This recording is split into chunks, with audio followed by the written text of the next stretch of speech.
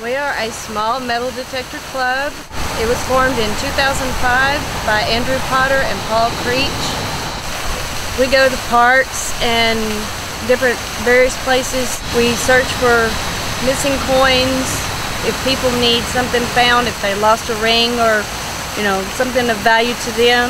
We schedule a fun hunt once a month as your target, and they can go out anytime they want. We get the permission needed in order to go to the places we do. If we're hunting for something specific for a person, when we find that item, that goes back to the person that asked us to find it. Best finds, I found 2 quarters in the same hole, which is rare. Significant find for our little club was we were at a park in Dallas, and where children were playing. One of our detectorists dug up a syringe that was actually sticking up out of the ground. The needle was sticking up about that far out of the ground, not more than 2 inches from where a child was playing.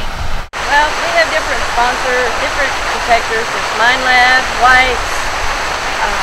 The one I'm using is a Garrett Ace 250, an Ace 150, which is great for kids. The Ace 250, they have a 300. They start at $100 and go all the way up to $2,500. Contributors, they donate a lot of stuff to our little club. Our big rule of thumb with our club is, number 1 rule, cover your hole and make your place look better, the same or better than when you went in there.